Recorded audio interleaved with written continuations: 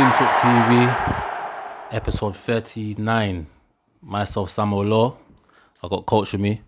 What's happening, people? I got DOTTS with me. Yes, people, what are you saying, man? Yeah, and we're gonna go straight into the Anfield game. Liverpool ran at 3-1 winners. Oh boy, the title's going Anfield, it seems. Yeah, man. Around midday today, I made a bold prediction. I made a bold prediction in our sports group. I said the unbeaten run at Anfield ends today. It didn't end shit. It didn't end shit. You get me? That prediction, to be fair, was It was more hope, innit? Yeah, it was hope. Like I thought, let me not lie, it was hope. I definitely believed that City could do it, but boy, I mean, like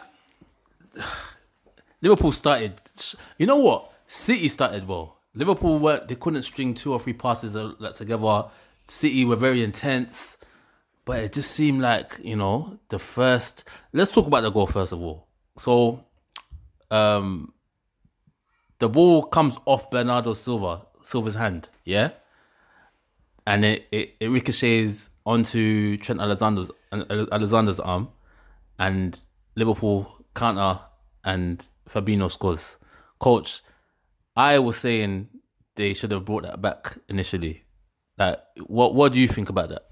They can't bring it back because of the first handball. So I think if it was the old rules, Bernardo Silva's handball is accidental, and Trent Alexander's handball is obviously he's in an unnatural position, so it's a clear handball.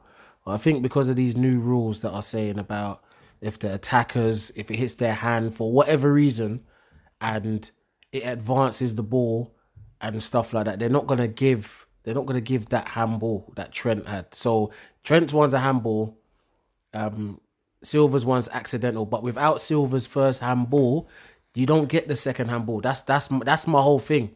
And also with that, going to the lead up, City won possession of the ball back again and kicked. Can you say one possession though? Because the ball came and they snatched at it to get it out. You get it out, but you get it out into Rose Ed.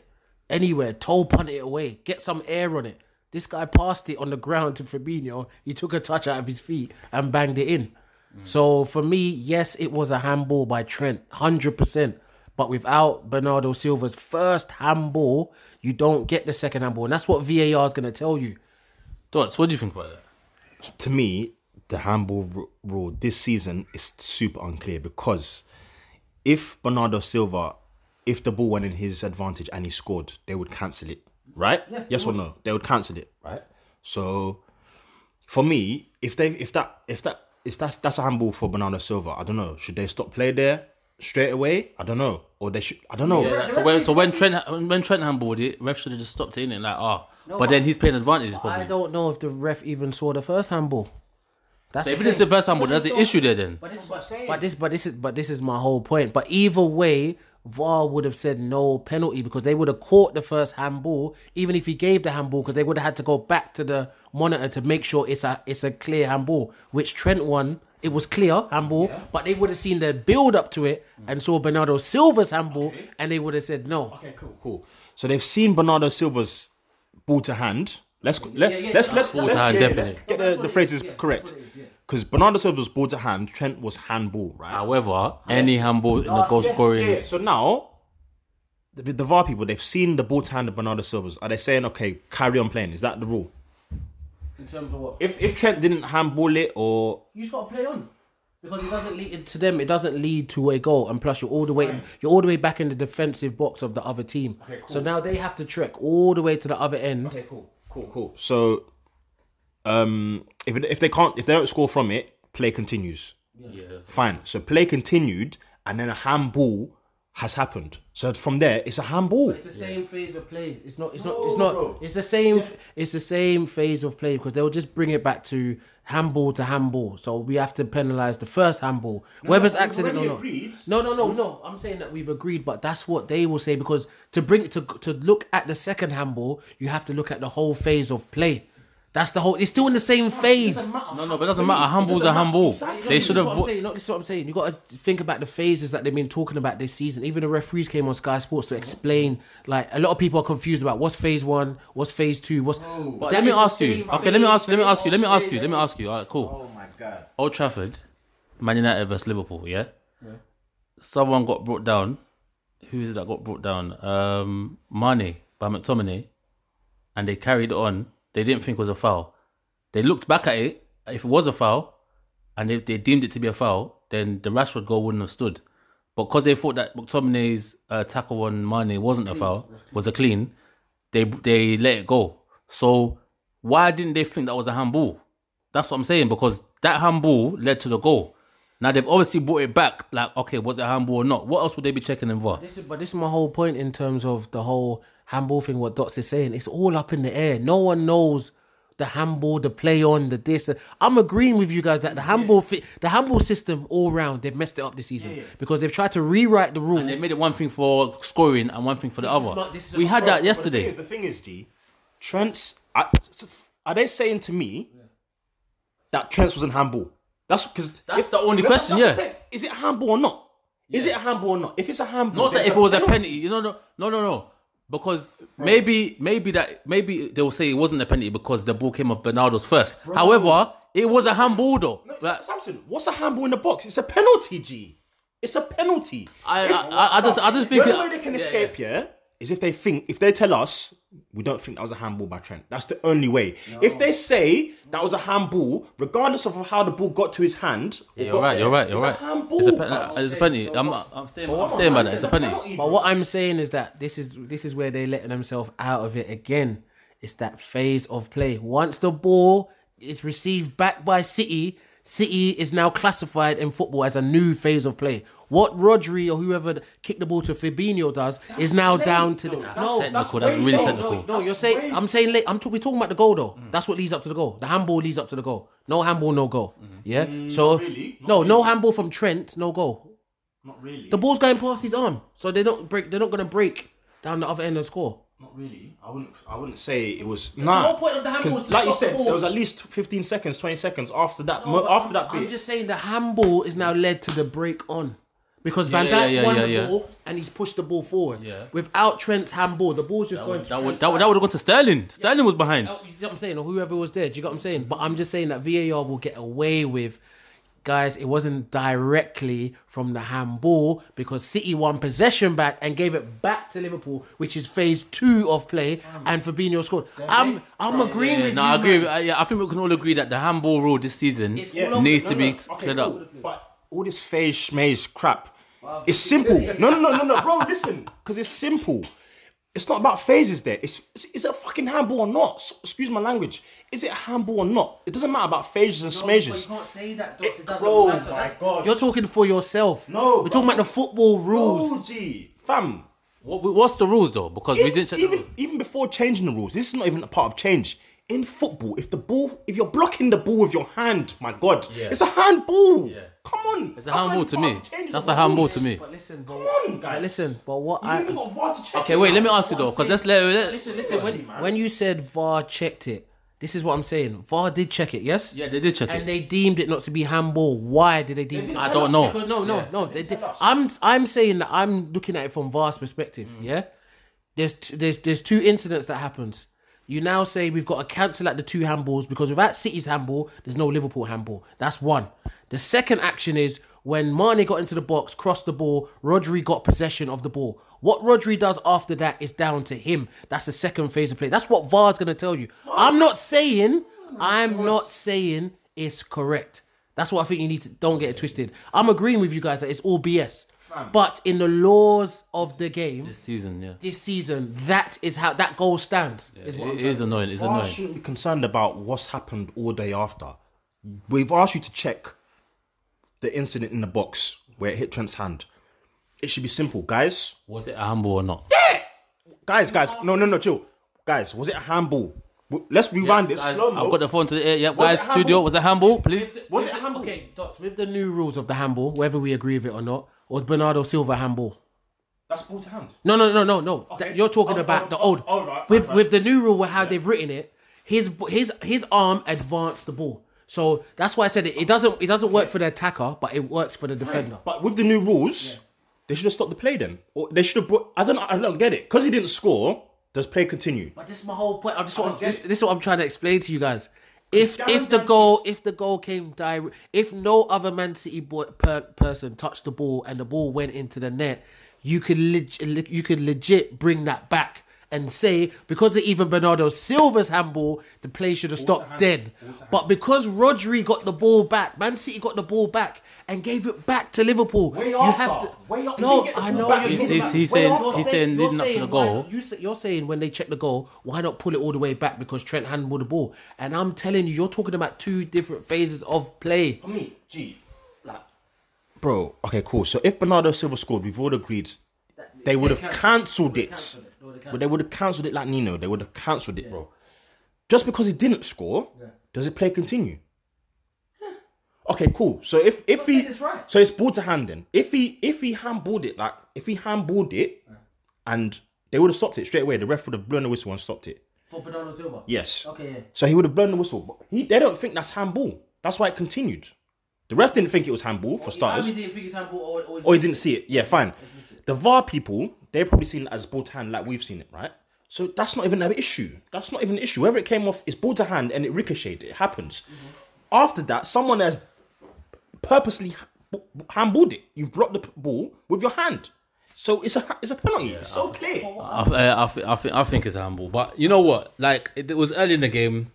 I want to hear what they're going to say. Because they usually explain their decisions. On the Monday they usually explain the decisions. I want to read and hear what they have to say about this. It's gonna be freestyling like Davido, like all these guys. But listen, okay, can we say that if that wasn't the case, that this wouldn't be the result? I'm saying obviously. Let's just look at it from this. Yeah, Liverpool played well. City seemed to, their heads. They had chances before that. From that first incident, they were visibly rattled. Like, raw, this is great. Like, what's going on there? And they've scored on top. It's a double whammy. We didn't get a penalty and they scored. It's a double blow. They were rattled from there. Yeah. And then the second came quickly after. Yeah, but before that second, Aguero had chances. Let's talk about Aguero today. Aguero, one of the best strikers ever to grace the Premier League. But this is his 11th game at Anfield now. No luck. He hasn't scored. Were they just too intense for him today, or... I think Van Dijk and what's his name, Lovren, they just tied him up. They just kind of doubled up on him. He didn't really have no room to maneuver. He got a couple of half chances and stuff like that, like he would do because he's a world-class striker. But on the whole, I just think he's not ready.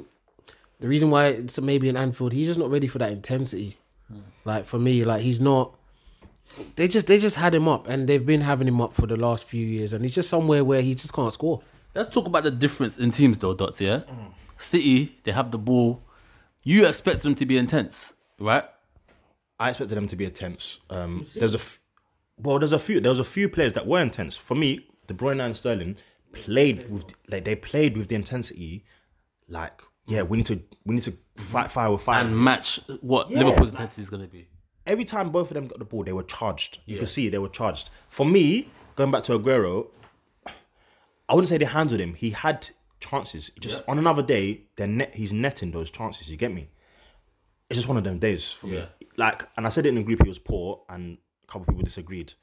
I think he was poor today because of those chances. Even the one where De Bruyne put it on a plate for him, and in the second half, he didn't make the contact that he wanted to make. That's poor for me from Aguero. He should be getting that. All this chicken and chips for you, bro. Let's give Liverpool some credit now, because it's going to be hard, obviously, as a United fan, but. Coach, you even said like you obviously you coach the kids as well. You said today there was a kind of game where you had the possession, you were better technically on the ball, but the other team were just bang bang going forward. Yeah, what would you say about this Liverpool team? Like, literally, it's like two balls and they're in the box, in the opposition's box. Yeah, shout out to my under 11s who got smoked today, but we'll talk about them next week anyway. I'll talk to them next week. But yeah, in terms of, I think it's not only the way Liverpool play. I think the atmosphere in Anfield is very different. The crowd are on your back, stuff like that. I just don't think City, the players that Pep has always bought, has never been high intensity players. what they've done, they know how to press well as in a group. They know how to press spaces and not let you out, and then they can express themselves. The problem with City is that, guess what? Most of the 9 times out of 10 when you play other teams, when you press them and win the ball, they're just like, oh, you know, we can't press City, otherwise we'll just get pulled apart. Liverpool don't have that mentality. They're like, okay, you're going to press us, we're going to press you. But we have more players with that high intensity. And we're also quicker in the break as well and stuff like that. So I think with Liverpool, off the ball, they are better than City. And on the ball, they attack differently. On the ball, I would say... They don't take too many touches. Because they're, once again, I've said it before, their middle three's job is to get it up to the front three as quick as possible. Not to play little triangles between themselves, 5-6 touches. Whereas City, De Bruyne has to get a touch. Silva has to get a touch. And Rodri has to get a touch. It's not so much that they have to get a touch. What they do, they pass it left and right, left and right, left and right, left and right until there's a gap. There's a gap open. And with Liverpool... with their intense pressing off the ball, this is what makes them the team that they are. It's just hard for City to, number one, find those gaps. And then guess what? Even in City back of their minds, even in Pep's back of his mind, he knows that, if we lose the ball, these guys are going to break on us. 2 passes. Because that's their job. The midfielders, Ronaldo, them guys, is to get the ball up to Salah, get it to Mane, get it to Firmino to create that damage. Yeah, man. Liverpool's attack, to sum up in a few words, is punishing and deadly. It's punishing and deadly. I don't know how they do it, but from Trent to sometimes they even do it to Trent to Robertson to Salah. In one. There was one sequence of play where Robertson, Salah's goal was Trent to Robertson, and then Robertson to Salah, like that. Just like that. 3 passes, G. I don't know how they do it. To me, it's that they're so ruthless and quick with their passing. They catch so many teams off guard. Even the way they just restart plays quick. It's like it's so intense. They try to catch you off guard, basically. It's simple as that. Coach. And the thing about it as well with Liverpool, like some people don't mention, we all know in the game of football where the game is won and lost. The game is won and lost in the centre of the park. And with them, they're probably the hardest working trio. Whatever trio it is, they're the hardest working trio in the league. Okay. So, Coach, obviously I said to you, Wijnaldum, one of the best centre midfielders right now in the league. And you were saying, he's not anything special. What this guy said. Tell the listeners what this guy said. He's not anything special. If he was in like another team, would he be doing so well? It's because he's in the system that he's playing. Personally, I feel you're right, but you're also wrong in terms of Wijnaldum's actually a solid baller. Now, Dots, another one that you said was Fabinho. Fabinho, for me, I think Neville touched on it in the game. He said Fabinho's taken over Fernandinho as one of the best defensive midfielders in the league right now. And that's responses. Okay. Let me come back here. Samson, you're missing out some stuff. This guy, for the listeners, Coach, he said, if you would have Fred, was it Fred? Yeah, I said. Bring it back. Yeah. He said Fred or Fabinho. This guy said Fred. Kai! You're just wrong and strong. Like I said before, everyone could do the knee jerk reaction stuff. When I'm talking about having a DM, I need my DM to have energy. I've seen. Listen. Fred has too much energy. Fred has too much energy. No, Fred has energy. But I'm gonna explain my opinion. Okay. When I have a DM, I want my DM to have energy. That's number one. Yeah. What people don't understand about football when it comes to Fabinho, the reason why Fabinho looks so good is because the 5 in front of him press so high that the ball doesn't even get to him. You realise every time the ball gets to Fabinho, he's in possession of the ball. He's never ever pressing going to win the ball because the 5 in front of him, the front 3 and the 2 either side of him, the Hendersons and the Wijnaldum, they win the ball up so high that you don't even see the deficiencies in Fabinho. Yeah, a lot of people don't see. What's the deficiencies?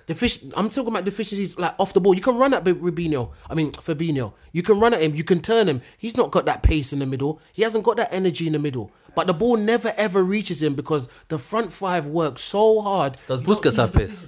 Does Busquets have pace? Of course he doesn't have pace, but guess what?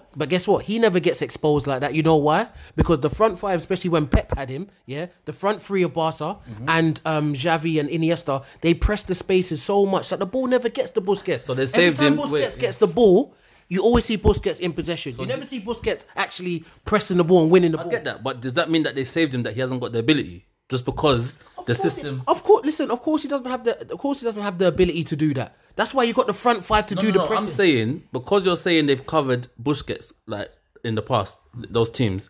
Are you trying to say Busquets doesn't have the ability then as a DM? No, because he's not athletic like that to be pressing like these guys. This is what I'm trying. Busquets is one of the best DMs in the world. Why would they say Busquets is one of the best DMs in the world? The reason why they'll say he's one of the best DMs in the world is because what he does on the ball, not off the ball. So Fabinho on the ball, he just scored a banger. He's not a midfield. This is what I'm trying to say. No, let him finish. Go on. You guys are just listen when you saw Fabinho on the ball. He was on the ball. He was in possession, and he scored that goal. But that's all come from the front three, the front five in front of him.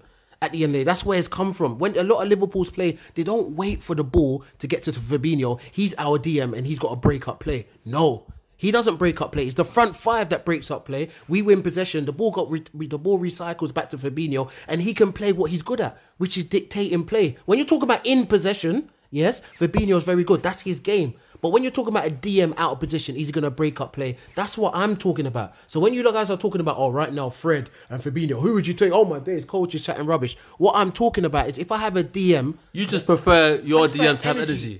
That's what I'm saying. I'm just saying me personally. Yeah, you copped out, bro. I'll let this guy speak.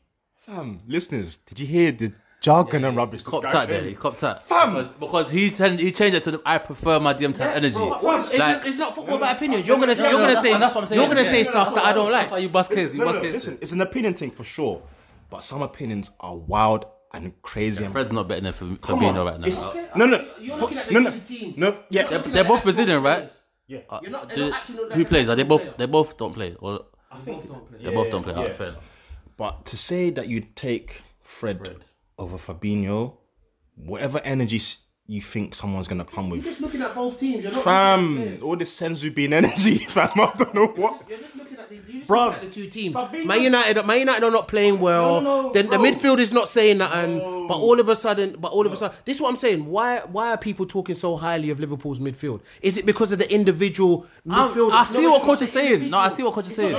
I see what coach is saying. The system they're playing, you know. Right now, if we was to build a team or whatever, no one's telling me they're taking Wijnaldum. No one's telling me they're taking Fabinho, and no one's telling me they're taking Henderson or Milner. But the trio itself, they're such a well-oiled machine that it makes all of them as individuals look better than they are. Everyone knows their role. This is what I'm saying. Okay. And that I fully agree with. Like they work in tandem. Their intensity together as a midfield is spot on. They move as a unit, yeah. But that's not what we're fucking asking you, G. If you had a choice of Fred or Fabinho, you're telling me you'd pick Fred. You asked me, I said yes. Fine. Cool. Guys, what does this mean now? 9 points clear from City, 8 points from second place Leicester. Is the title done, or do we still feel that maybe City can get back in it? Because in the studio, shout out Vincent Kompany and them man there, it was a very interesting debate they had. You know, Mourinho said his teams in the past, if his team's the best in the league and they go kind of 8 points clear or 9 points clear, it's goodbye. Yeah. But then Kompany also came back with a good point saying this Liverpool side is good, but this Liverpool side is not going to play every game from now to the end of the season. There's a lot of games. So when a player comes out and the balance changes, can they keep it up? Boy, we discussed this between the three of us like mid-game, and we said basically if Liverpool can get over this Christmas period with a solid gap, let's say 6 to 7 points, it's a wrap. Like if they can get over this Christmas period. How many points clear were they at Christmas? Because they were top of the league at Christmas. Were they? Yeah, they were. But I can't remember how much points it was. It was 5 going into the Leicester game before they drew. Because I think City lost the day before that. They could have stretched it to 8, and they ended up drawing or something or whatever the next day. So. Boy, I think this year, obviously coming so close. Like I said, Liverpool are charged, but it seems like they're extra charged. And they've got that motivation. Like, guys, we were 1 point off last season. This season, let's just do it. Like, you get me? If they get over the Christmas period with a sustainable gap, I think they'll do it. But in saying that, I want to see how they deal with a couple injuries.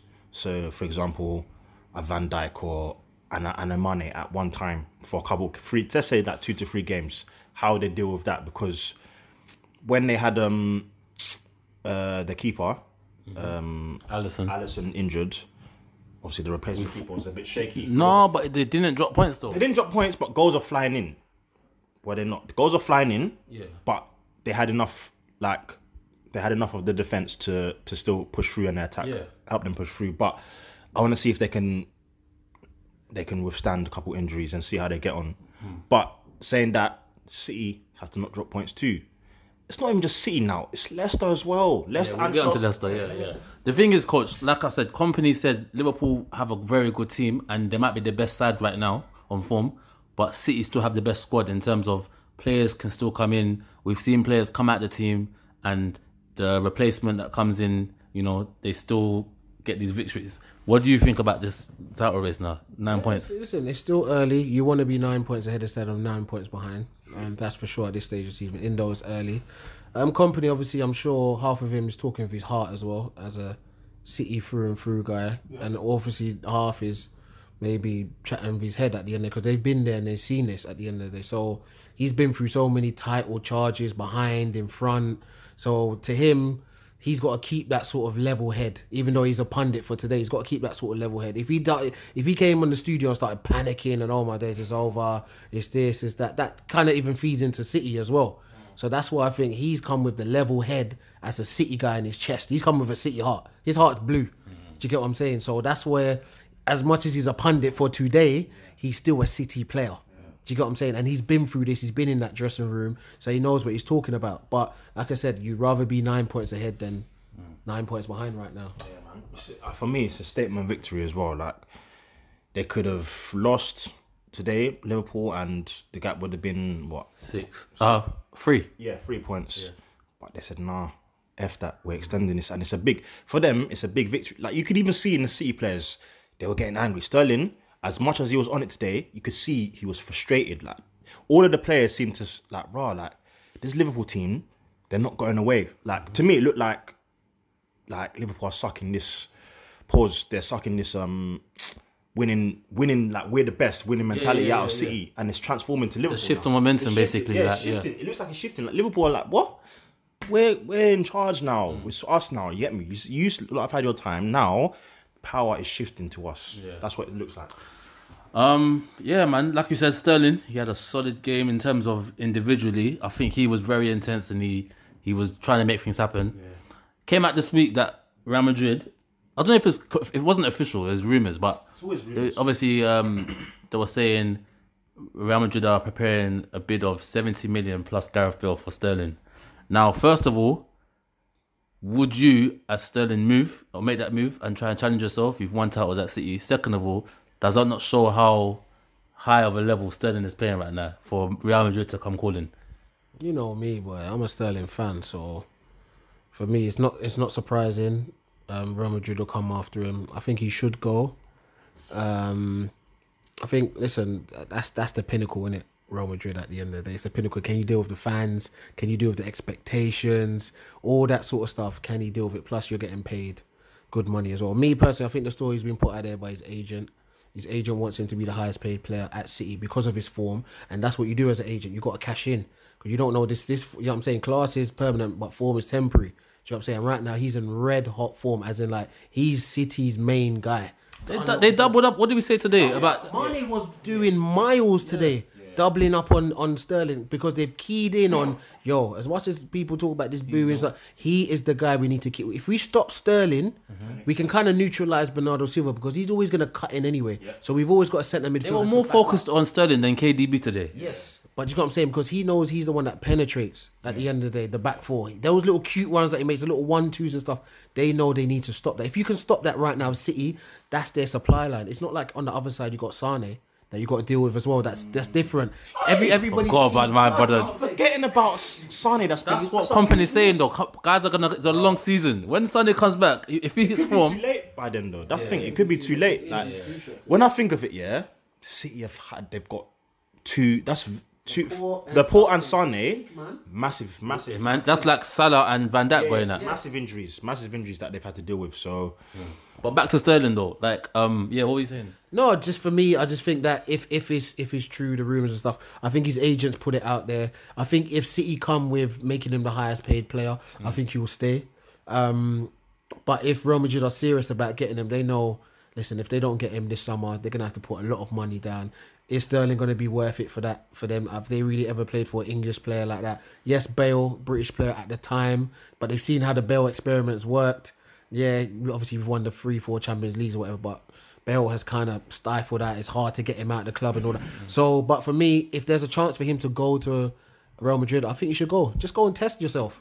Dots, how like I asked earlier, how much of a testament to Sterling right now is it that Real Madrid are coming calling? Yeah, it's obviously it's a massive testament. Real Madrid only look at the best. And Well, they're not looking at Rashford. What you say? Go on. What did you say? What did you say? What Real Madrid are not looking at Rashford? Yeah, he's trying it. Let's not go into that one. It's a massive testament, obviously, to Sterling that Real Madrid are looking at him, and if it's right, they're looking at him to get him. But for me, I wouldn't go. Let me blast my reasons now. Real Madrid right now, it's not looking sweet over there. It's not looking rosy. It's looking bad. It's looking real bad. Looking like the season after Fergie left. Fam, it's looking like... sure? No. It's not looking rosy. Like, it's not looking sweet. But no one in La Liga's looking rosy right now. Yeah, check the God damn it. Obviously, they're at the top. It's not looking rosy like how it was rosy and sweet when Ronaldo was there, right? I wouldn't... For Rashford now... Sterling. Sorry, Sterling. I'll stay at City for as long as Pep is there, for one, because he's played a massive role in his development and where he's at today. Right, cool. The table is a table. Fine. It's not. So currently in the Liga, Barcelona 25 points, Real Madrid 25 points, Atletico 1 point behind. The team. Look at the team. Right. It's not like. I get you. I know what you mean. It's not flowing. There's Yeah, like there's 2-3 seasons ago, like you've got an aging Modric, kind of aging Cruz. Benzema's 30 plus. Ronaldo's getting older, but he's still doing it. Ronaldo. No, are you talking about 3 years ago? No, I'm talking about now. Oh, now? Okay, Now. Obviously, I'm saying. So Sterling will go into that team and They'll start looking at him. yeah, like I don't feel like Sterling can go there and be the main man. But Hazard's there though. Need to. Bro, that's what I'm saying. I think he needs to because Yeah, I think they need fresh blood there. They've already got Hazard. They bought Vinicius and they bought Rodrigo. Yeah. So that's their three players that they're trying to come up on, and they'll try and put Hazard as that point of And trying to get the Pogba. experienced player. Yeah, they'll try and get Pogba as well. And all that. Okay, let me Let me ask you. Wait. Let me ask you. Go on. If you're Sterling and you saw Real Madrid have just signed Pogba, blah blah blah. Okay. Then they come up. Yeah. Okay, cool. That brings on to my. If players start flowing in, when I say players, the Pogba, Mbappe, I'm going to Real Madrid. 100%. Because then it's visibly clear that okay, cool. They're building a super team. Let me go and be involved in this super team and see what Don't you want to challenge yourself or? What? Challenge yourself. Wow, you know the expectation of Yeah, Real Madrid. yeah, it's Listen, 3 bad games. Them white handkerchiefs are at get him out of here. Right? So it's a different sort of pressure over there. Yeah, I mean, if he wanted to challenge himself, okay, then go. But it's not looking like at the moment. I'm fine where I am. I'm in a team where we're going for the Champions League. We're going for the league, obviously. I'm in a solid team. I've got a solid manager. I'm the focal point, basically. Yeah. Going to Real Madrid is right now. If without other signings happening, it's not looking like the best move. Like Hazard, he's experiencing that right now. He's gone there. I don't know.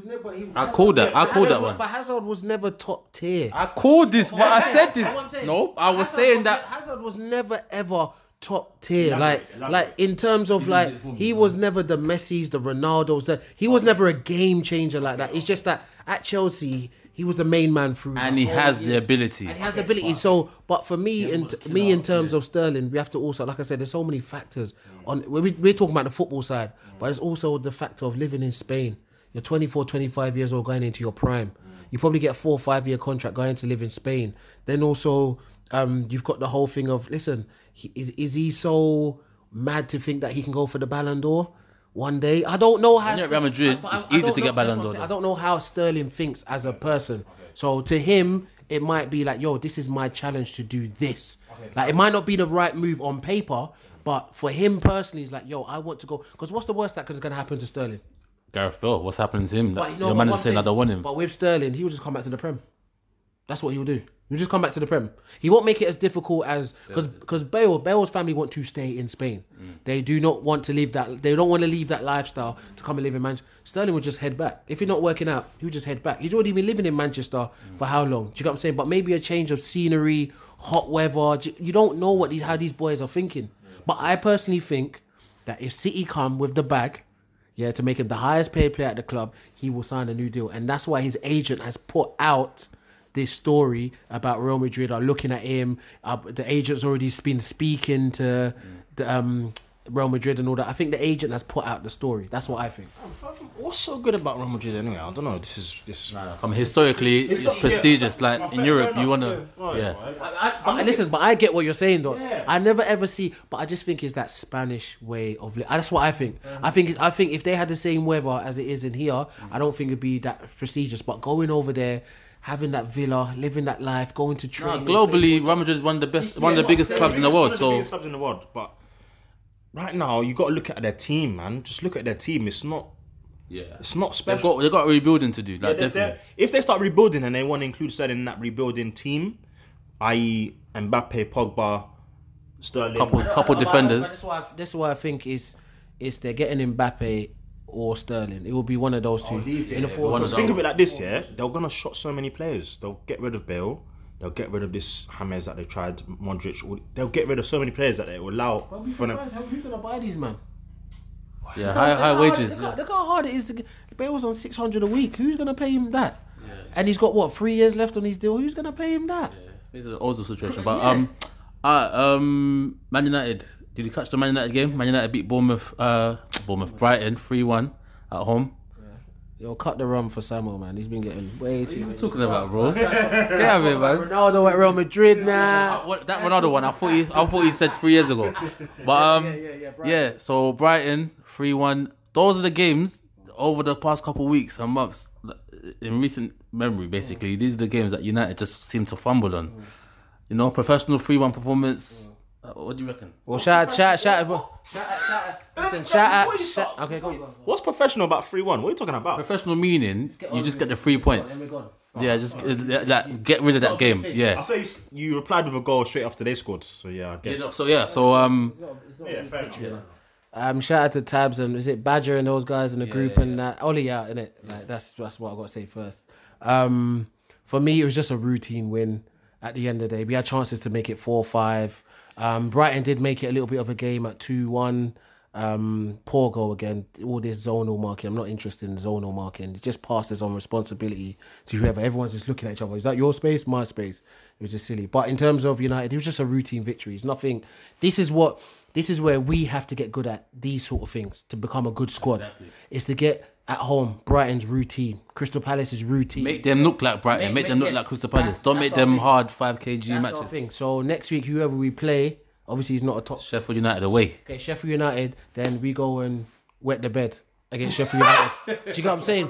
No, but this is what I'm saying. Yeah, I can feel it. We're gonna do it because Sheffield United this season have been solid. Undercover, they've been solid. At home as well. This is what I'm saying. After international break, them guys there, Sheffield United, don't play international football. There's no internationals in that team. Rest for the next 2 weeks and just come out train. You know, they're gonna plan for United. We have to wait for our players to come back. Who's injured? Who's on the red light, the amber light, the green? We don't know. And then we're going to their home ground. So with us, we haven't got the consistency of playing the Brightons and Sheffield Uniteds and just putting them away. So, but today I'm just happy that we just put them away. It was nothing big. Do you know what I'm saying? It was nothing big today. There was no. It was just routine. 3-1. Cool. We just move on. That's it. Rashford, you in the group, you were onto him. Yeah. I want to know though, why do you always get onto Rashford when he does something wrong, but then when he does something good, you don't say nothing. There's no homage, nothing. But I tell you why, because I just love players who can do the simple things consistently. That's what I like. I don't like the overblown stuff of Rashford hit it top bins.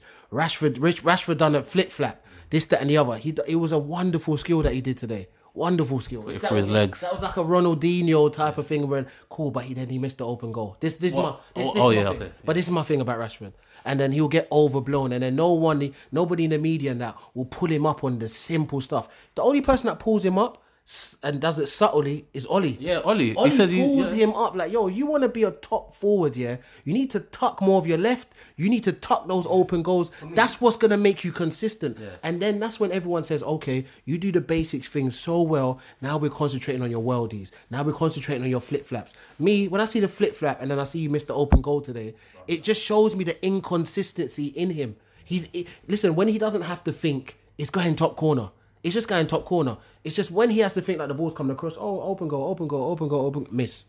It's just stuff like that with Rashford that makes me so he needs to get used to tucking those things away, doing the easy things consistently. Ollie did say, you know, Rashford, he scores a lot of world-class goals, but he needs to know how to score the ugly goals. He gets 10 or 15 more if he does that. Yeah, Ollie's been bigging up Greenwood, hiding Rashford. Like, he's saying, yeah, within a few years, Greenwood's going to be a better finisher than Rashford. I think that's quite disrespectful. I don't think it's disrespectful at all. I think all of us fans... Even though it could be facts, yeah, it's rude, fam. Like, No. You either see it as rude or see it as a challenge. You think he's going to be a better finisher than me, yeah? Okay, Ollie, that's what he's trying to light up. Maybe, because this is what I'm saying. He's not lying, though. What I'm saying, you could have put your arm around him at training. You could have had talks with him. You could have had this, and it's not working. Okay, and be like, yo, Greenwood's going to be our guy moving forward. What? I'm only 22. Yeah. I just turned 22. And you're saying that, yo, I got another good 8. Oh? Yeah. Greenwood on Thursday, yeah. And I was saying it, and I got laughed at the room several times when I said Greenwood reminds me of Van Persie. Of course he does. In the way he plays. Even the goal he scored on Thursday, if that's Rashford and the ball's coming to him, Rashford's going to just lace it as hard as he can. Greenwood took a touch, dropped the shoulder, and then wrong-footed the keeper and put it the other way. So Ollie might not be lying with that. He's definitely more like Van Persie, like just Van Persie with pace, but obviously not on Van Persie's level. Like, so he's not. Let's not get wild with it. It's just the way he moves. He's not. He's very like languid, and he's got that bone-legged sort of structure that Van Persie had and whatnot. That's why people say he's more like Van Persie, but he's got a lot to learn. He used both footed, bro. Predominantly, he uses the left, but he can use both. It's like Fred. Fred's left-footed, but he can use both. Basically, Nani was right-footed, but can use both. Like those sort of players. I don't know about. You completely ruined it. You completely ruined it by mentioning Fred. Please, coach, leave Fred alone. This guy is not it. Oh no, wait, let's talk about Fred. No, let's. We're just talking about what foot guys are. We're not talking about. No. I'm talking about Fred today actually, because Fred actually played well. And he's been getting a run of games now. And I'm not saying he's the best or he's one of the United. I'm saying with the way he started last season, he was terrible. Like I was like, why do you buy this? Why was City looking for this guy? But then, say that again? I know why City was. Can you imagine him in that City system though, in that DM role? This is what I'm trying to say, where guys don't get. Yes, United.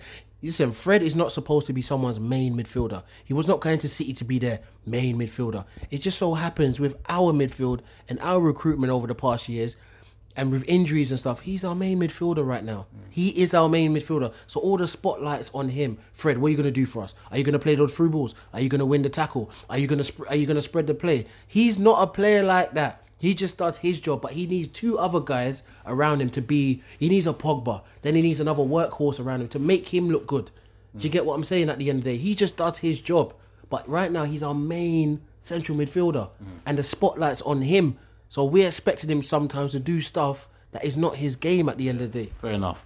What would you say about, what would you say now to the fans and non-fans that are saying Ollie's not the main man, he's not going to take United any further? Because we've got one sitting here. DOTTS has said in the past. Number one, I don't want to hear from no Arsenal fans. That's number one, yeah? No, we're going to have a discussion football. I'm just saying, they got their own issues, yeah? With me, like I said, I'm cool with Ollie because Ollie understands the project that needs to be done. It's going to be baby steps and we're going to get there. I'm going to look at him at his next transfer window, then we'll look at him in the summer again. That's when I'm going to really judge what Ollie Solskjaer is about. He ain't even been at the club for a year, and guys don't even clock that. United fans talking about, he's not the guy. He ain't even been there for a year, people. A year. When did he take over Jose? December. Yeah, he ain't even been here a year, and people are calling for his head. Dumb football fans. A lot of United fans, dumb. At the end of the day, let him work and let's see where he gets. Simple. Yeah, boy. To an extent, I would agree with that. He hasn't been there a year, unlike other managers. You get me, and we'll get onto that. If you want to segue, Samuel, segue. Yeah, you get me. So, like I was saying with Ole, let's just see at the end of the season. For me, I'm not a United fan, but United fans need to be looking at style of play, and you need to be looking at people that he's going to sign. You need to be... you need to see who he's going to sign, and just a style of play. Because like you said, you've wanted a year cool 3-1 routine, but in 2 weeks' time, you can wet the bed, like you said. And it's happening this season. You've had a few good results. Yeah, Liverpool. I saw it. Team's not ready. Let me finish. I saw it. Oh, we've turned the corner. Yeah, Ole's at the wall. Boom, boom, boom. We're speeding around the corner. Well, I saw it. A lot of fans after Liverpool. I saw it. Oh yeah, we've turned the corner. This is how. Even Ole was saying it. Yeah, this is the Man United way. Yeah. Then you went and lost. Okay, So but you- Dots. so Okay, You need to see consistency now. I need to judge him at the end of the season. Obviously, I need to judge him after like the Champions winner and see what he does. Yeah, but Dots, obviously, like you just said, they might wet the bed, yeah? Is it fair to say, though, Ollie's only brought in 3 players? So a lot of these players that he's playing with, that he might even be saying, oh, yeah, you know, this guy's a good player. Yeah. He probably, in the back of his mind, was telling Carrick, yeah, he's out soon. Yeah, fine. Yeah. So, I mean, look at his first 3 signings. Yeah, and that's why I say, I understand that. Like, give him time. Anyone that's saying Ole out as a United fan, dumb. Like, You said Ollie should go. You said he's not the man. chill. You said he should go. Chill. I'm saying that as banter. I'm saying that to rifle, stifle guys. If you're using sense, he hasn't been there a year. Like, come on, you can't say he's not the right. Like, for me, as a football fan, I'll say he's not the right guy, but you have to give him time. United fans have to give him time. My thing is that he might not be the man for the future, like in terms of tactically. Other than the Chelsea match the other day when he made some changes, that's the first time I've actually seen him make, couple changes mid-game. Again, against Lampard again, boy wonder. That's been doing his thing. Which, to be fair, But when obviously he did that, but then I haven't seen him kind of do things tactically that I'm like, yeah, we're gonna go for championships and Premiership. I just really like the fact that Ollie's got the team. What he said importantly the other day is that he's getting the characters in the squad right, as in like they want to be at United, they want to work hard, they want to go and win that ball and stuff like that. Like I like that, and I can tell that from his 3 signings. They're just being low key. That culture that culture of give me the money and I'll just do bare minimum and let the manager sit there. That's gone. What I'm saying is that I like to see Maguire with the captain's armband like he was today. Yeah, he's our defender. He's our solid defender out there, our number 1 defender. He gets the captaincy. Simple. Just keep it funky like that. Right. Wan-Bissaka does his job on the low. James does his work on the low. Because it's always, to them, when I see them, I always look at Man United before the names on their back of their shirt. I always look at their badge in front before. Whereas I think previous years, a lot of us have been looking at the names at the back 100%. and forgetting what's at the front. And I think those 3 players that have come in have epitomised the whole Solskjaer taking it back to think about what's at the front, because if you think about what's at the front, you will shine at the back. What the name at the back will Coach is killing it with these one-liners. Okay, cool. All these one-liners are funky and good on paper. What's the goal at the end of the season?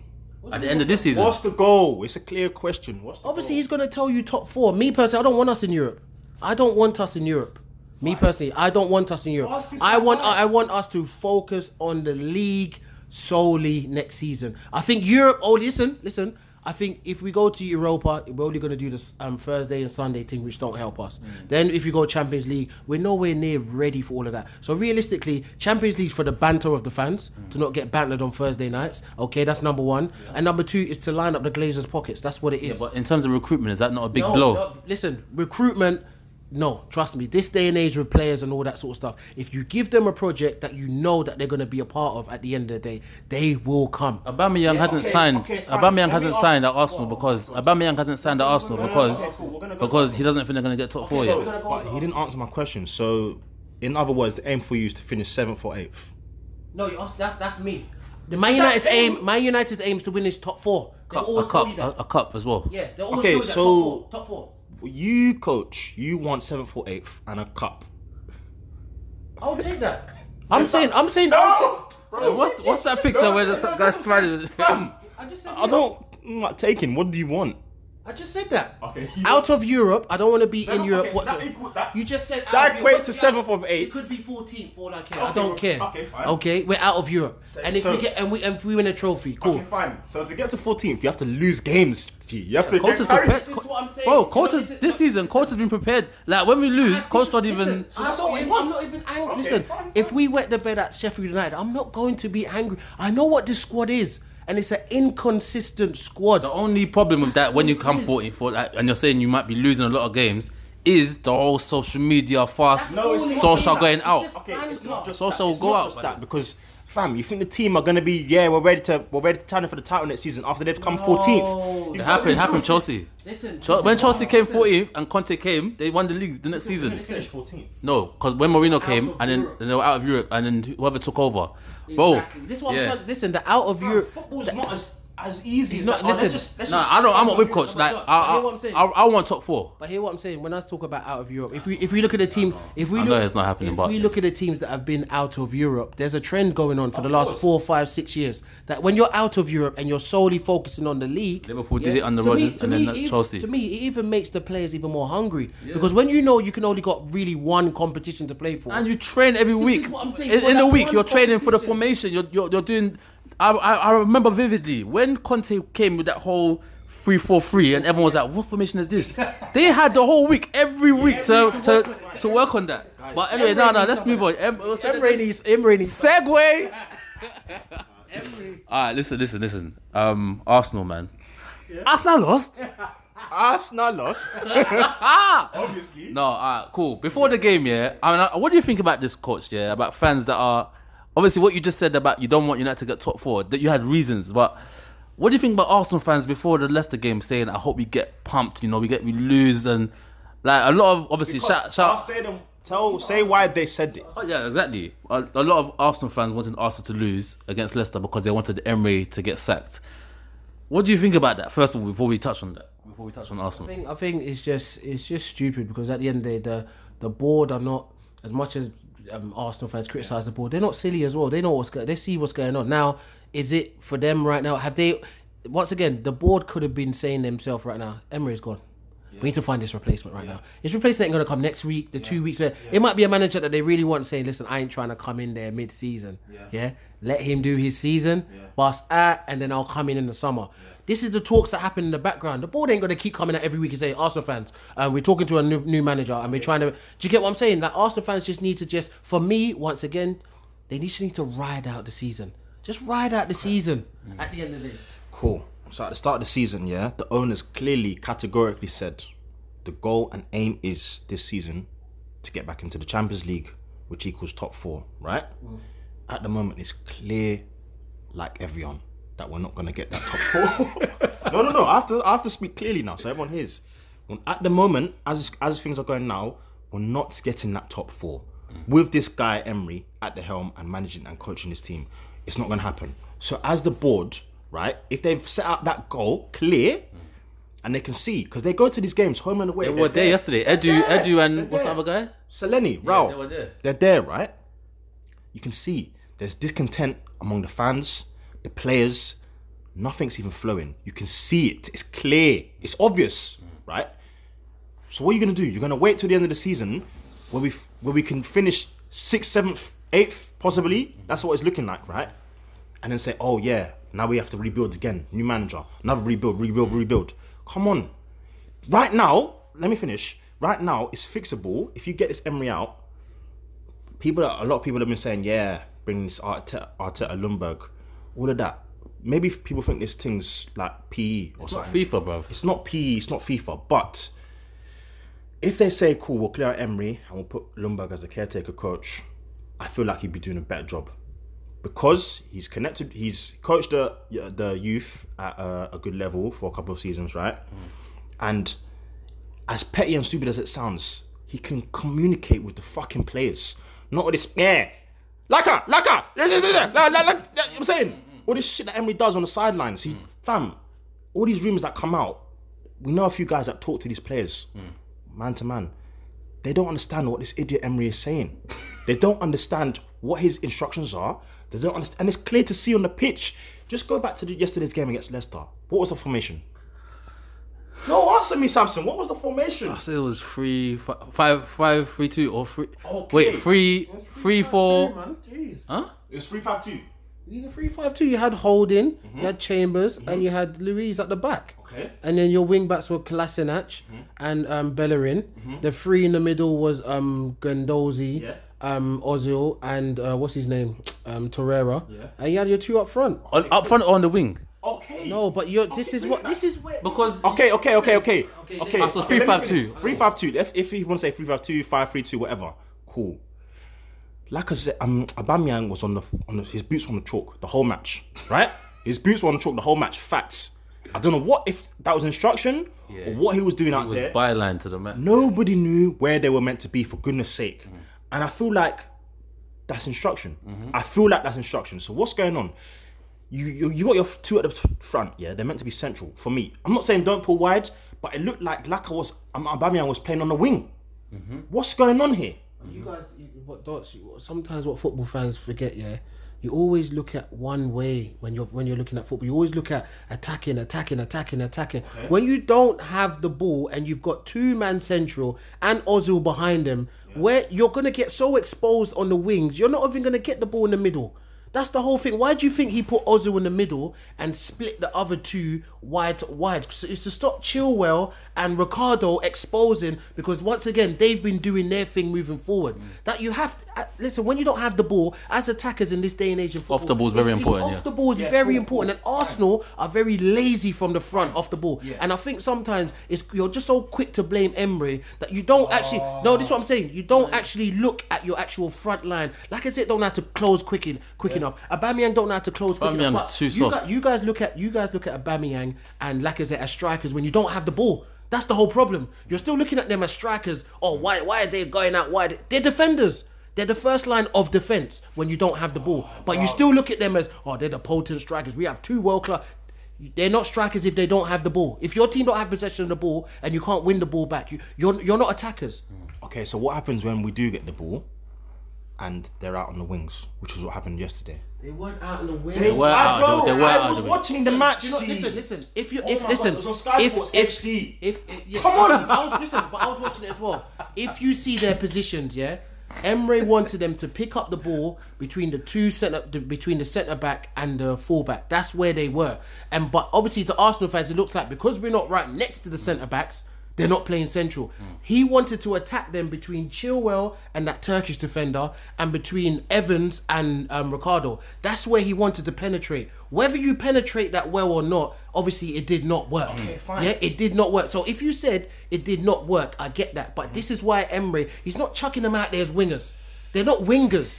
But obviously Arsenal fans will look at it on an emotional thing that, why are they out wide? Well, they should be central, closer together to each other and blah, blah, blah. Yeah, but you've also got Ozil in there as well. No, but when Ozil had the ball, a lot of the times he'll get out, he'll look up and they're nowhere near him. First of all, Ozil missed so many runs that Aubameyang was making. Yeah, that's number one.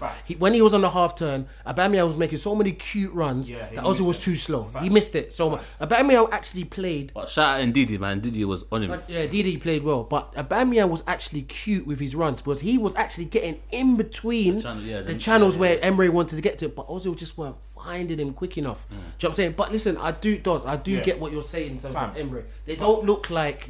Like Arsenal fans are looking at you like you've had, what's it, coming up to 18 months now for him? Yeah. And we're not seeing any sort of structure. A lot of things are not working, right? And I'm not a stat pad guy, but the stats are very damning after each match. It's always consistent. Teams against us, they flow. Bro, minimum 10 shots on our goal, right? And now more recently, we're not even having shots anymore. I saw us disgusting. I almost wanted to vomit when I saw this stat. We had one touch in the opposition box. But do you know why? What's you don't that? Work hard off the ball. Fine. Your team doesn't work hard off the ball. You see me, yeah? I'm on this chop and change thing now, bro. I'm sorry to say it. Bruv, I'm on this chop and change. If the players clearly have down tools for this manager, which they clearly look like they have, let's get this guy out. Bro, I'm not on this. Oh, let's wait till the end of the season. They've down tools already. So let's change him now. It's clear, bro. Like, nothing's working. Things are not working. Bro, another issue with me, yeah? Cool. You have a formation, stick with it. That's my issue. When you start, you see, Gary Neville said when he went to, I know it's Gary Neville, but when he went to Spain, he said the moment that he started chopping and changing the formations and the styles, he lost respect from the players straight away. Because he came and he had a way of playing, then he started doubting himself when the results started, started wavering. Then he started changing it. Bro. Then the players were like, bro, what are you doing? And I think that's what's happening. Other teams, i.e. like Chelsea, for example, Chelsea, Man City, Liverpool, they don't have to look at Sky Sports. They don't have to look at all these websites. What formation are we playing today, guys? Is it 3-5-2? Is it 5-3-2? Is it this and that? bro, I don't know what formation we're going to play after each match. The players, you can't. It's common sense. If the players are playing one formation this week, one formation next week, they only have 3-4 days really to work on a formation per week, right? If they're 1 week, they're doing 4-3-3, couple weeks, and the next week they're doing 3-5-2, then it's 5-3-2. Come on, it's bait. You're not even sure of yourself, coach. So let me ask you, Dots. Then, so you're saying Nuremberg to the end of the season, yeah? Boy, I'm not saying that. You're saying you wouldn't be mad. He'll be doing a better job than Emery. Yeah. But going forward, give me some names of who you think would be able to take this team further. So realistic ones, not ones that what's are not realistic? because Brendan Rodgers is not going to leave Leicester right now. Okay, cool. Okay, I get you. So, we've heard of the ex Allegri. We've heard of Allegri. More recently, we've heard of Luis Enrique. So those are two options. Chill. Why do you say oh good? Chill. Let me finish. Those are the two options. There's other options out there. Like, come on, Arsenal is still a big club, no matter what people think. There's options out there. There's one option that there's not an option for me is Jose. I don't want to hear that name. There's Luis Enrique. There's Allegri. Bro, even if you wanted to fling Arteta in. Now that, for me, should be Arsenal's number one. You reckon? Yes. Because I think a lot... Who's that? Arteta.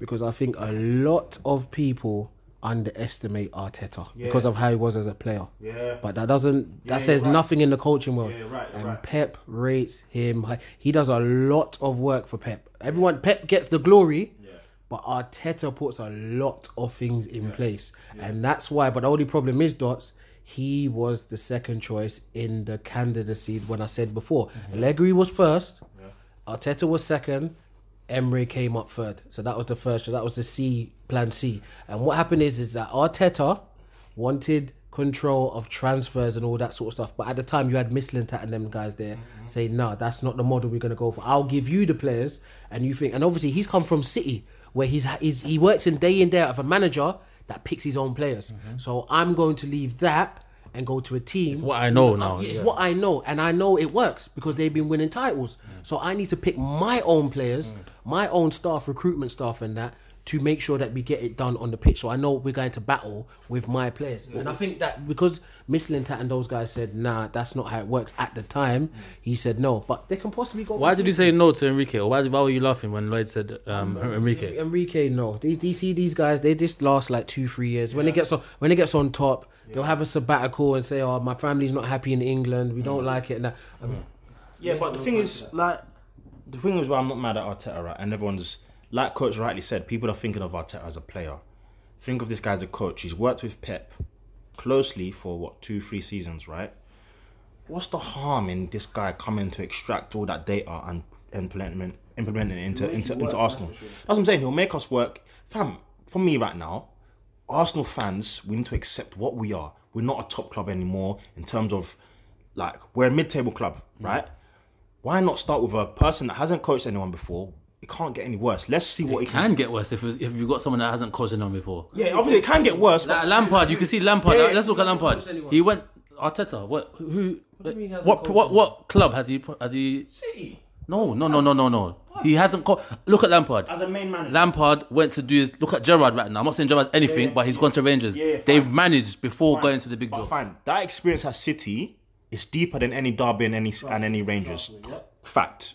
It's deeper. He's seeing things on a day-to-day that's deeper than any Derby and I've Rangers. seen things in that Inside City documentary that I could be a manager after that. Yeah, but fam, like, I wouldn't... At the moment, I'm so Emery out that I wouldn't even mind an Arteta in, and that's just... I was just thinking I was just thinking someone more prem proven, and that okay, we're not where we are right now. We need someone to come in that knows how to. You know who I was thinking? You might laugh, but someone like Rafa Benitez. I swear down, Rafa Benitez, he does his thing quietly, but with the resources that he can get from Arsenal, like look what he did with Newcastle. You got what I'm saying? I think, bro, you just need a manager that can connect with the players for one, and I think that's a huge thing in football now. Like, you see all these coaches, they're with their players. They're like, their players want to die for their coach. You get me? I feel like at the moment nobody gives a damn about Emery. You can see like a liking post about get this guy out. The disrespect is so high right now that how can you expect the players to then go on match day and play and perform to a high level when they don't even respect the coach. You can't. I think if, like I said, going back to Arteta, I think if Arteta came in, the one thing he would do that he's definitely learned from Pep is the work rate off the ball. I think you'll be getting players that can work off the ball in terms of winning the ball back quick, so the players can express themselves and whatnot. Because that's what you got to do. The quicker you win it back, the quicker you express yourself. And the DNA of Arsenal obviously is expressing themselves and attacking football.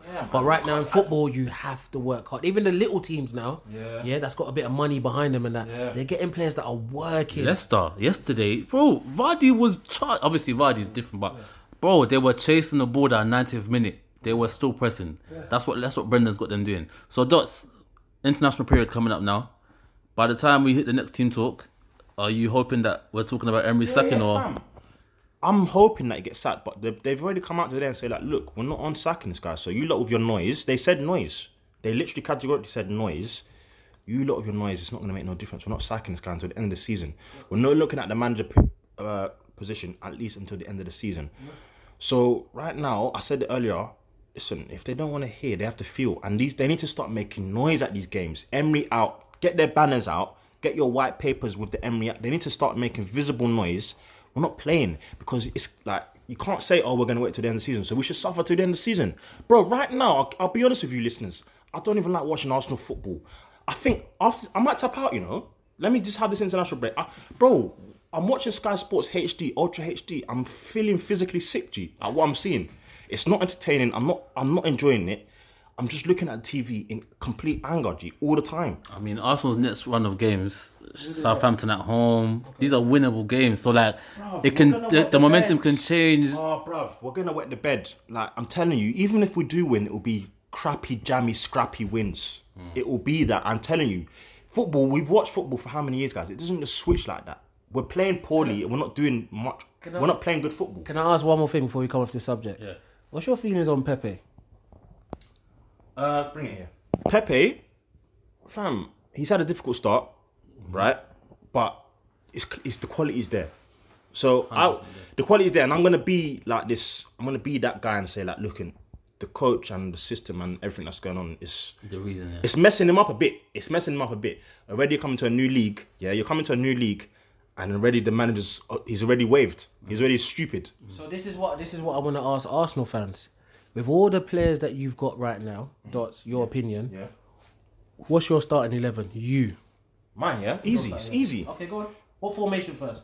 4-3-3. Okay, go on. Leno. Yeah. Tierney. Louise. Yeah. Holding. Yeah. Bellerin. Okay. Then the midfield three. Holding. No. No, I'm saying holding. Oh, Torreira, Guendouzi. Boy. Ceballos. Yeah, fam. You put Danny Ceballos as much as he hasn't done much for me, but you put Ceballos because I don't like Ozil. So you put him in the middle with Guendouzi and Torreira. Yeah. Okay, cool. Yeah. Who's the front three? I'd put Pepe, Aubameyang, Martinelli. I like him. On the wing. Wing. Yeah. Okay, cool. This is why people are saying Iwobi's selling you. They shouldn't have done it then. You could have sold him, but not at that point. Because natural wingers and people that are going to run at you. The reason why I asked him that question, I wanted to see if he was going to do the Pepe, Laka, because like I said, with Emery, even he can see himself, as bad as he's been, he can see the unbalance when you play Lacazette and Aubameyang. But they're both big personalities and big players that if you drop one or the other, it could go pear-shaped for you. But the thing is, right, people saying like we won't work. It's worked before. They've connected and they've played together, and it's been fruitful, right? I just don't think at the moment you just got to play Aubameyang central because he's the deadliest there. He's more deadly than Lacazette there. Simple as that. It can work. The three of them can work together. If their front three, the Pepe, Lacazette, and Aubameyang played together, it could work. I'm not saying it couldn't because Aubameyang can play from the wing. But for me, I'd play Aubameyang central, have Pepe on the right, and maybe have Martinelli on the left. Okay. All right. Well, that's it for this week.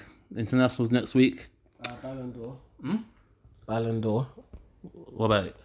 No, I'm just saying that. I thought we was going to discuss the Ballon d'Or in terms of that's coming up soon. And who should be getting it at the end of Who's the nominees? Have they shortlisted it to 3 or yeah? I don't know if they shortlisted to 3, but I'm saying that Mane should get Ballon d'Or this year. That's me. Personally, I don't think anyone's had a better year than Mane. Yeah, Messi? Nah. This whole Messi thing. Nah, it's just his name now that's getting in the conversations now. Like, because How many goals? Is it calendar year or seasons? How do they do it?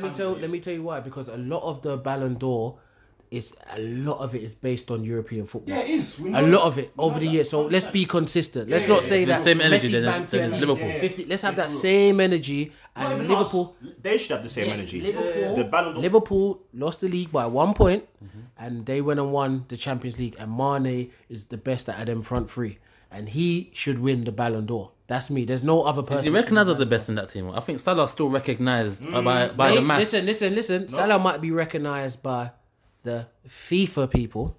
Yeah, those people to. I don't even think he's recognised by them. I think Mane, he's recognised ahead of Salah now as the best. I think so. For me, I haven't felt that shift yet. I've always thought Mane was the guy. But who? I'm asking you guys. Who do you think should win the Ballon d'Or? I mean, if you're looking around Europe, it's not a bad shout. I'd go Van Dijk or Mane. I can't go Van Dijk. Now, I don't like all these defenders winning it anyway, but I'll go Mane. But That's harsh if you can't, if not defenders. Yeah, man, come on, man. I know what you lot are saying, but I'm not on all that. They're important. Cool. Yeah, they're cool. They're important. You got to put the border back in the net. Yeah. At the end of the day, you got to put the border back in there, and it's always attacking. There's always attackers at the end of the day. We never talk about how good Varane and Ramos have been for Real Madrid, but Ronaldo wins the Ballon d'Or because he's banging in the goals. Yeah, I'd go. This would be. I think what the top three should be. Yeah, it should be Mane, Van Dijk, and Messi, boy. Okay. That's how they should award. That's fair. That's how they should award it. All right, people. Till next week. Peace and love. Have a good week. Good week. Good week. Good week. Good week. Good week. Good week. Good week.